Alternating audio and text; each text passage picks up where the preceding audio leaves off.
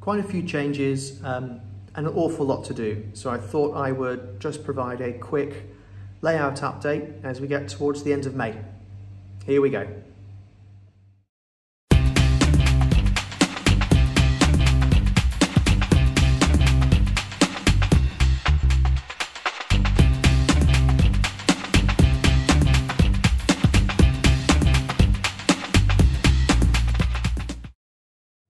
So quite a bit of change and development in the layout.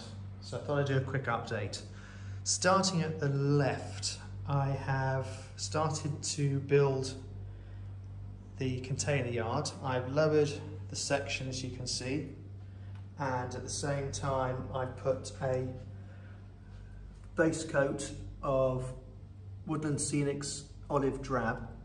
Next is to put the Envirotex Light, for which I'm waiting for some Woodland Scenic colouring to go in it to make it murky, as you'd expect in a container yard, and then we'll have a layer of Mod Podge matte at the top to create some ripple effects. So that's waiting to arrive.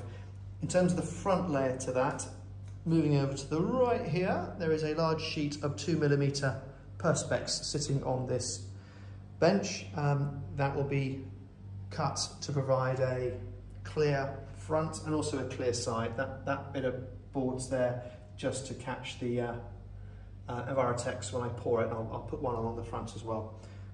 I've also tidied things up by, makes a huge difference I know, putting a layer of black along the front just to try and keep everybody at home happy that it doesn't look a complete state. Anyway, the goods yard, I've been struggling with the layout a little bit.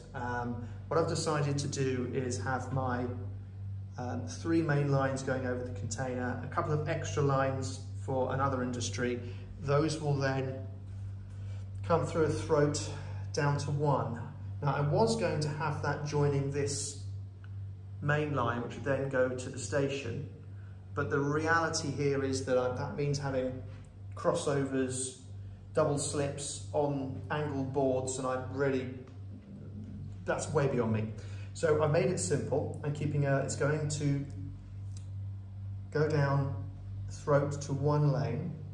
That will then go along here next to this rising piece, which is then next to the branch line, and will disappear and will then go underneath my raised board. And thank goodness I kept this cardboard tube, which I kept meaning to throw away but didn't get round to.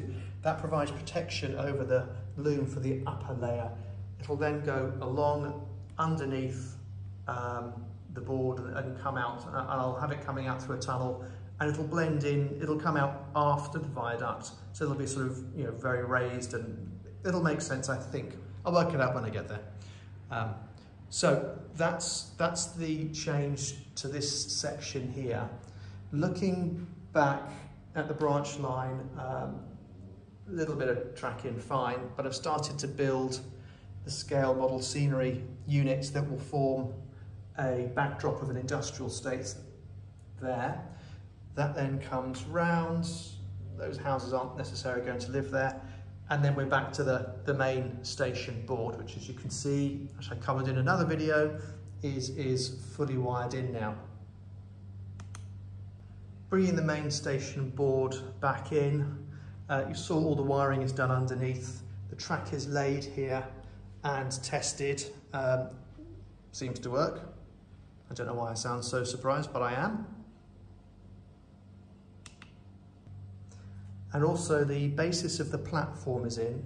This is made of a couple of sections of 18mm MDF, so it's the correct height, and I've sealed it with a PVA glue-based undercoat paint for MDF, done multiple coats. Now it'll be a question of sorting out the edges, you know, angling them down, and then dressing them properly, doing the overhangs and all that sort of stuff, for which I've got a kit from Woodland Scenics, which I can then use. I haven't worked out what's happening with the station element yet. I will sort that out once it actually arrives and I've built it. That's not a priority right now. The idea now is to just sort of build that circle round, or the curve round I should say, and then attach it to the viaduct, which will mean starting to do some different level scenics to actually give me that sort of ramp. So it is starting to come together. Really a priority actually now needs to be to make sure that everything is connected from a power standpoint so I can run some trains. This platform layer is, again as I said, there's another couple of videos that show building of that board, but elsewhere around the layout I've just got dropper cables hanging down for these loops here. Similarly, when I quickly move back to the dockyard, those are all wired in and there are cables here. So I need to start connecting all that up and then addressing, tackling the points here, which I know is going to cause me a great deal of angst, but there we go, it's got to be done. I'm also going to carry on building more of these scenics so I can build that wall up there, which of course means I really need to put my rear scenic boards back on because I've only got one. So that's the plan. That's where we are right now. Any comments, tips or tricks, please reach out, let me know. I'm making this up as I go along and appreciate any feedback. Please remember to subscribe for more videos coming out, and thanks for watching.